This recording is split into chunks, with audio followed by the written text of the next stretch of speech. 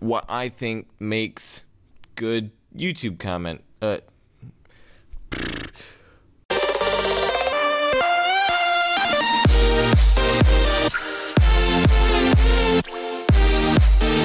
What's up, guys? Sportknight here. Welcome to a little video about what makes good YouTube content. Anyways, I just wanted to talk about like the 10 points, 11 points or so that I felt made good YouTube Let's Plays and stuff like that.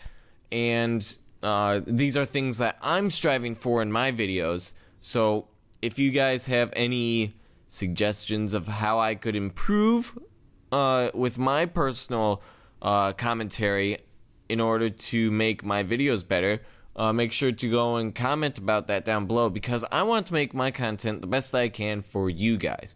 So the first point, let me just scroll up in my list here, scroll down in the list. Okay, there it is.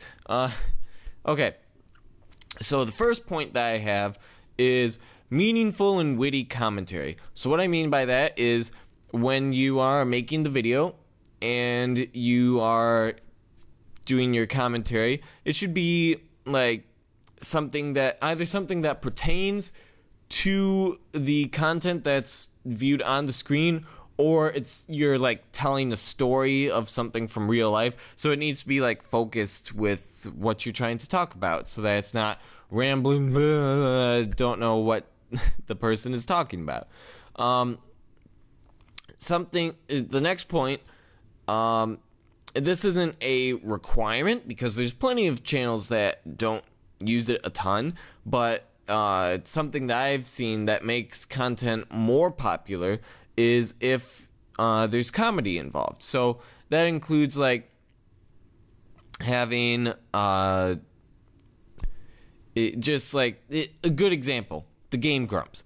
They're doing jokes, they're having funny comments about the things that they're seeing on screen. It just making it fun and enjoyable. So that's something that I'm striving for, and I'm actually going to be in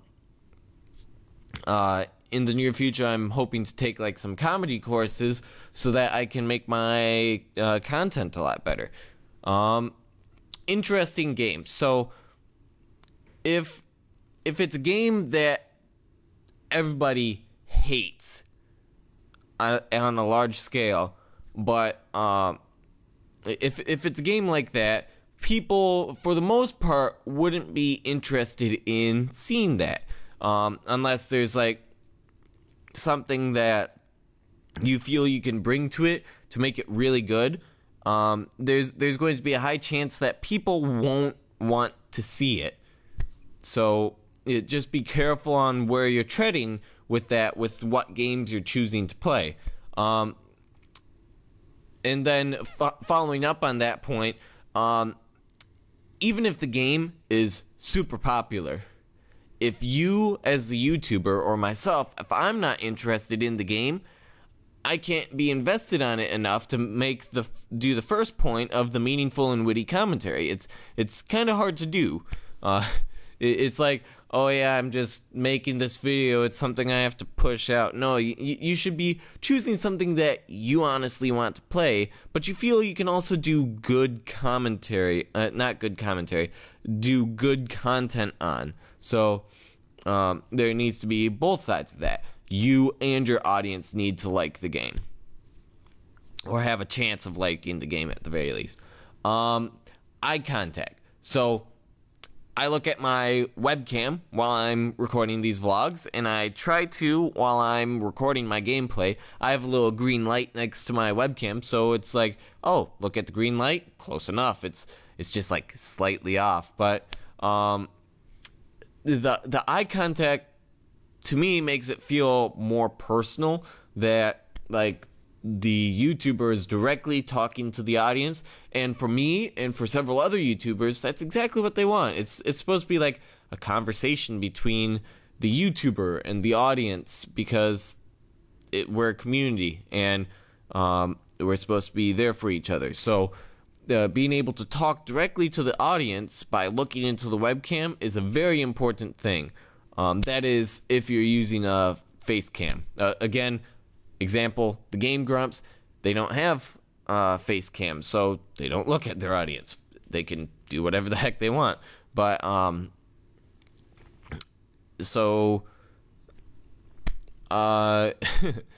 decent, but not necessarily perfect recording equipment.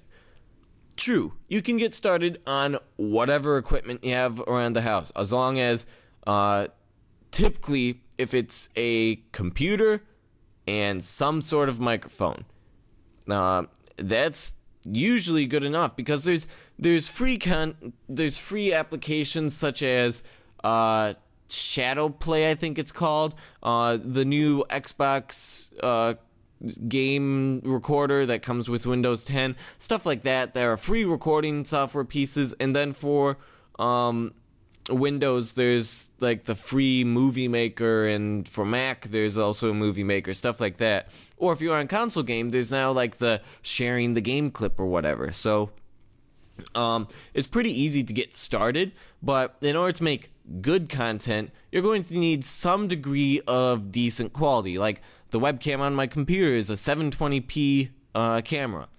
It's good enough for doing gameplay, but for these vlogs, it's not quite good enough, and I'm going to be upgrading it in the future. But also, like, what microphone you choose is important. Like the difference between having just like the boom mic or stuff like that. It makes a huge difference in the quality of the content. Along with the editing software, you can get started with Windows Movie Maker, but then if you want to get better and make it more engaging, you soon need to move up to like the next level of content of like what I use, Camtasia Studios or Adobe Premiere, I think it's called, or programs like that where there's what's called PIP, picture-in-picture, and that makes it so that you can have text over the top, and you can animate it, make it twirl around or whatever, and then you can have the webcam be here, and then you can shift it over, move it to wherever you want for it to be, like even move it during the middle of a video playing. So just stuff like that. It's important to be able to have a better editing software to make better content. Lighting, if using a face cam. So my room is a trash, so I haven't been able to use the better lighting. So I actually have terrible lighting behind me right now. Typically you want to have like, if you think of like a photography booth at school, how it has those flashlights, just like having a constant light like that would be good light level distribution, and I plan to set something up like that when I head to college, or maybe in my room here at home. Balancing audio.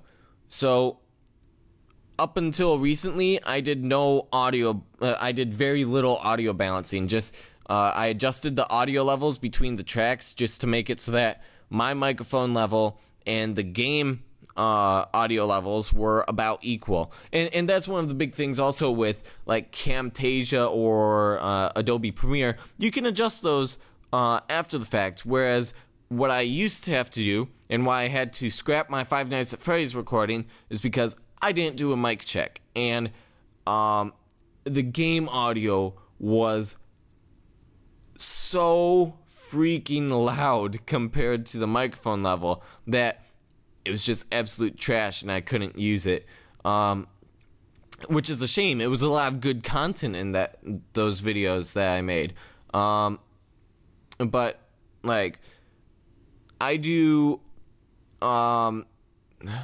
what's called audio leveling for one audio track. That's my commentary track, and then I also like adjust the audio levels between the layers just so that they're at about the same height, so that it's not like I can barely hear the commentary but then there's a really loud gameplay behind it. So you just need to be able to adjust those audio levels, whether it's through your video editing software or it's through Audacity or whatever. Just being able to adjust those audio levels, that's important. give the viewers content constantly. If there is a silent portion and it's not really important to the story, you can go ahead and trash it. It's not like, oh, I need to hold on to every second of this here. Like, sometimes it's good to get rid of something that's not up to standard of what you want to have. But also, if there's like something for a cutscene or something that you're not commentating on, typically you want to leave it in there, but depending on what type of series you're doing, you might toss it out as well. It depends entirely on what you as the YouTuber choose to do. Input suggestions, and this is one thing that I need to work on, but I also need some help from you guys, because this is something that it's not just one-sided. So, input suggestions.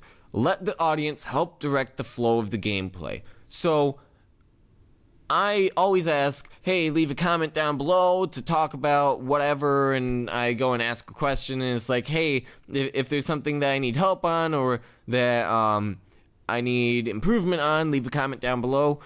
I would definitely listen to your guys' input, but currently I don't get any input. So I'd really like if you guys could comment, and then I could improve. But in the meantime, I'm just trying to find out, oh, this episode didn't do so well. What maybe did I do in the episode that wasn't the same as my previous episodes? So yeah, just trying to figure it out, and just from the data there. But otherwise, there's not a lot that you can do with that without audience participation. And then the final point that I have, this video is much longer than I ever thought it was going to be, honestly, but the YouTuber must be engaging with their audience. So, like, I need to be talking to the audience, and then I have, like, the content needs to be interesting and something that you as a YouTuber would want to watch yourself when it's on somebody else's channel, for instance. Like, let's say you didn't make the video and you're just watching through it. If you enjoy it, then there's a chance that other people will enjoy it. So just try and be able to do that. That's what I'm trying to do, and I hope that everything turns out great. So anyways, that was the end of what I wanted to talk about today. So thank you guys so much for watching through this video about the YouTubers' content. If you like the idea, I'm going to have a little icon up here in this corner. There's going to be a poll for if you want for me to do more content like this in the future. Just a little discussion with you guys. Anyways, thank you guys so much for watching. If you enjoyed this video, make sure to leave a like down below and a comment, and I will see you guys in the next video. Bye-bye. Take two. I'm still trying to